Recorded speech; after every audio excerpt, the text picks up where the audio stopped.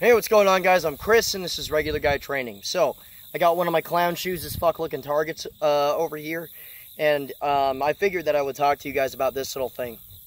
I'm going to preface this by saying I am absolutely not the first person to use this. I'm not the first person to talk about it. I'm not the first person to approach a forum of any kind and push it out there. This is actually a fairly old technique for zeroing a rifle, or getting in the neighborhood, as it were. So I don't know what the title of this video is going to be just yet, but when it's out there, it's out there. Now, here's the thing, right? During my last Rifle 1 and 2 class out in Louisiana, the barrel in my M16 carbine and in my 20-inch rifle both went down. After doing a little bit of math and looking at a bunch of receipts that I had dedicated toward that rifle, the 20-inch gun, its barrel went down and started keyholing at about 14,000 rounds. And the M16 carbine, which was created about a year after that, went down in a much shorter amount of time. I don't have an exact round count on that guy because I wasn't tracking it in that sense. It was one of those things that gets turned loose all the time during our Rifle 1 and 2 classes for guys that need either guns with iron sights or if their rifle breaks or something like that. So what you're seeing right here is an M forgery of just assembled via amalgamation of parts and that kind of stuff, and none of this shit zeroed to it, right? So what's kind of funny about this is that once you take optics and friggin' sighting systems from different rifles and that kind of stuff and decide to go and zero it, if you start from where you intend to zero it, you could actually be in for kind of sort of a bad time depending on how far off these guys are. You know, especially if, for instance, you have different 5.56 rifles that you're changing things to. Like, for instance, a SCAR, for instance. If you zero optics and whatnot to that gun and then try that on, you know, pick an AR type of some kind, I've personally seen those sights be like way off, right? And it just depends on how it mounts up to the rail or anything. It's nothing. It's not like a downer on the quality of the rifles or that kind of deal. It's just if you start trading equipment from one gun to the other, it just depends on how that upper sit, how it melds with that lower, that kind of thing. It could be pretty off, right? So here's a method of getting a in the neighborhood type deal. I can't even really say zero. Now, here's the thing. With this particular method, what you're going after is your point of impact at 3 yards centered up with your height over bore, right? So what you're doing is that you're holding at the dead center of an object. Like, for instance, that target over there is a USPSA target, and the brain box area that you can see a little T in is a letter A. Right? That would be in the center of that black box that's over there. Now, I'm going to go after the irons on this first because I typically zero my irons first. And what I'm going to do is I'm going to line these up, you know, friggin' top edge of the front sight post in the center, meaning the center of the peep sight or the circle. And I'm going to hold at the very center of that dot, like in that A. Right? And I'm going to press the trigger on the rifle. Now, if I have a vertical offset of 2.6 inches, right, a roundabout elevation is fairly close.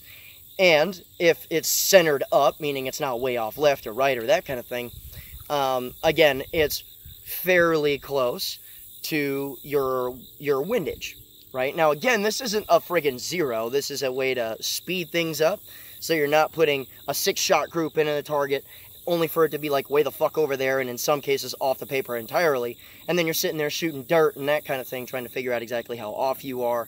I've used steel plates before to try and speed things up, and this just happens to work. And then after I get a roundabout guesstimation of where the irons are, I'm going to go ahead and turn on the optic, and I'm going to go ahead and take another shot and see exactly how off that is. Now, the Aimpoint Comp M4 with this particular mount has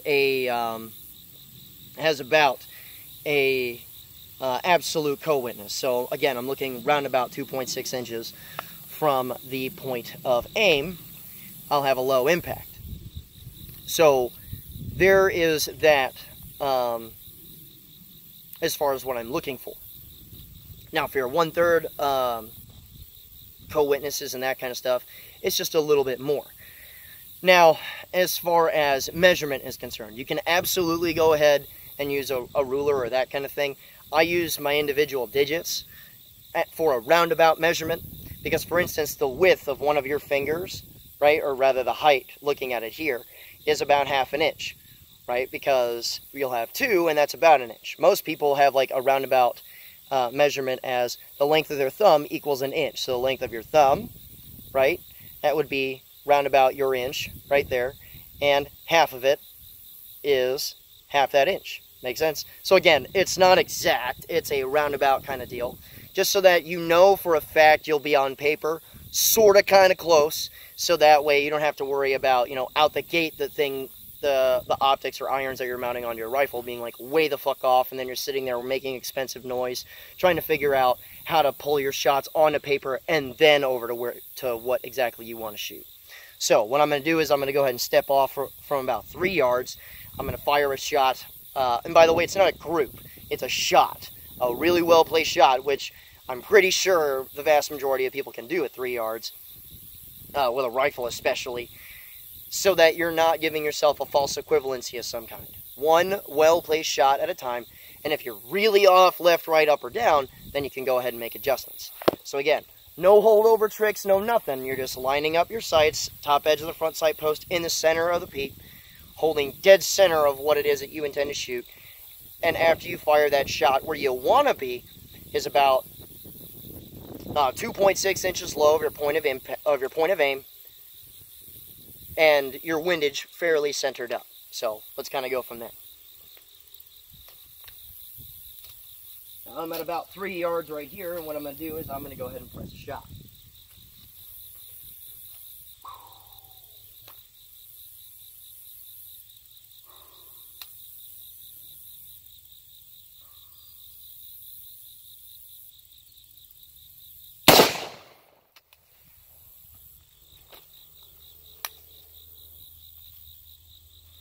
Now let's go take a look at this really quick. Now what we're looking at here is exactly what we've got, right? I'm centering it up in the center of that A, and the impact zone, and the impact is, if we line all those up, round about sort of kind of 2.6 inches. Again, it's not exact, but at the same time, okay, cool. I know I'm roughly in the neighborhood of what it is that I intend to shoot here, right? Now, then I'm in the neighborhood of this, and so that I know I'll at the very least be on paper for what it is that I'm shooting at when I back up, I'm going to go ahead and turn on my optic now and see what the case is, and see what the case may be for that. And the cool thing is that this helps you make extreme changes to your sights without wasting a shitload of time. Okay, I know I'm in the neighborhood and I'll be on paper when I go back as far as my iron sights immediately. So now let's see if the same can be said about the optic.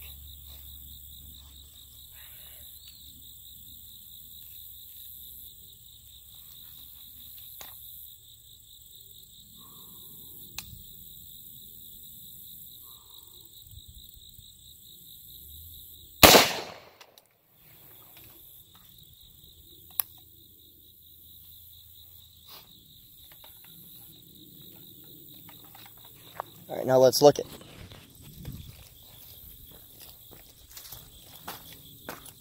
This guy is a little bit lower.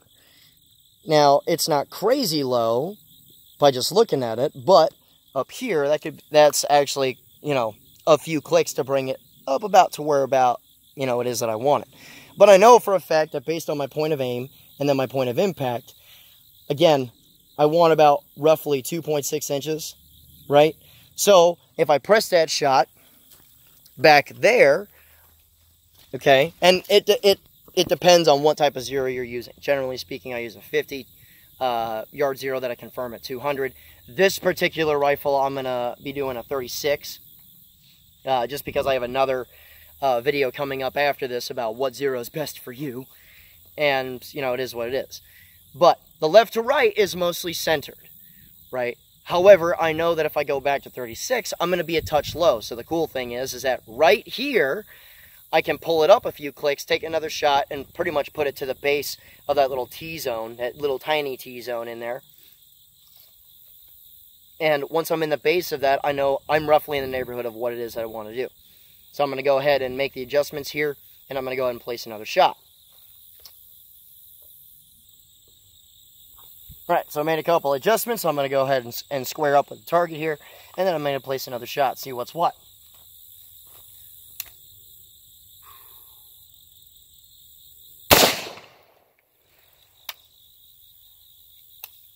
Still have some adjustments to make, which is okay. Again, this close, it could be cranked up quite a bit.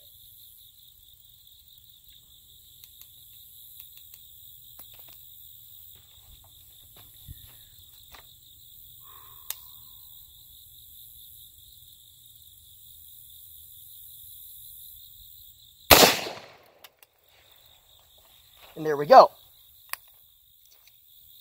Real simple, okay, really simple as far as just what is going to be what.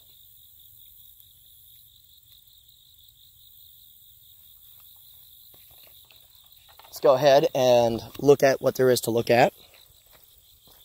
Okay, and that second shot is in that little T-zone where I wanted it to be, right? No big deal. So now, as sort of a proof of concept type thing, I'm going to go ahead and back up to about 36. And once I'm at 36, I'm not going to make any alterations to the 0 whatsoever. What I'm going to do is I'm going to back up over there. I'm going to take a small shot group of 3 on each available target here. And then we'll see roundabout what the impacts look like.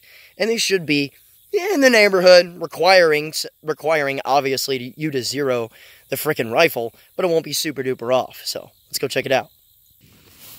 Alright, so clearly this motherfucker needs to get mowed, right? But while we're in the weeds here, I'm just gonna go ahead and do what it is that I said I was gonna do. I'm gonna take a shot group at a couple of dots on that target.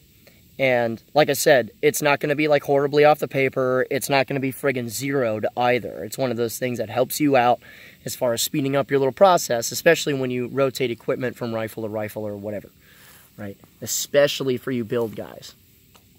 So, also, please be patient with me. I've been on the right-handed only sauce for a little while now. It takes me a little bit longer to line up an accurate shot. So, stay patient.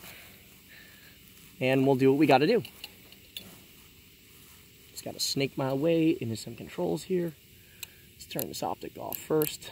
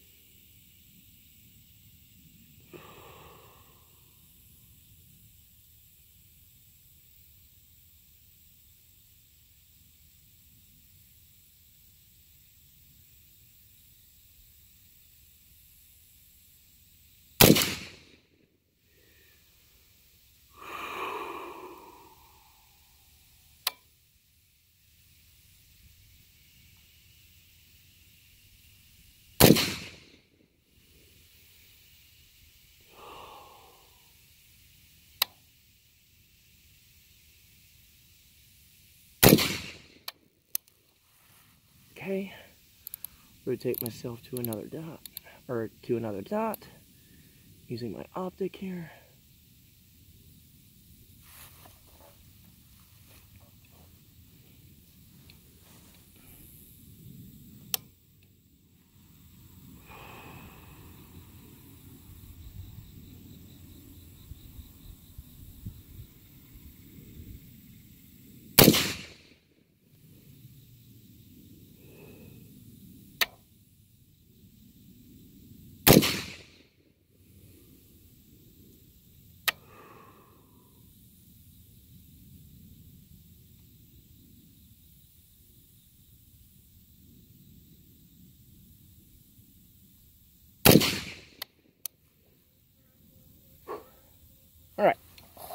So let's go look at what's what.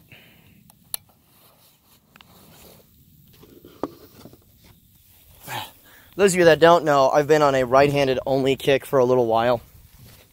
And, you know, some guys are going to go ahead and ask, oh, well, what gives? Why would you do that? That kind of thing. Well, I'm bad at shooting right-handed. I've been left-handed for 21 years, right? Because I started shooting when I was 6, okay? And sometimes there are little moments of greatness, and sometimes you suck real hard, but that's part of development anyway. For instance, right, this left-handed dot with the irons and right-handed was pretty shit, right? I had that one get way away from me. I felt like it was a miss before I left the friggin' gun. That was my second shot. And then you have little moments of greatness like this super tight shot group over here, and you can see how they are a little bit off, right? Both of which are a little bit high.